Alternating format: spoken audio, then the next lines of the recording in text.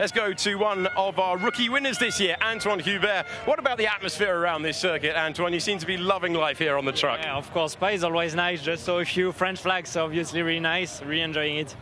It's one of those circuits where there's a lot of Dutch fans here, but there's a lot of support for every single driver out here. Must be a fun place to go racing. And then you get to the track itself, which looks like a roller coaster to me. Yeah, exactly. Everything is amazing here. The fans, the place, the track itself, everything is nice. So I'm really enjoying it. Really happy every year to come back to Spa.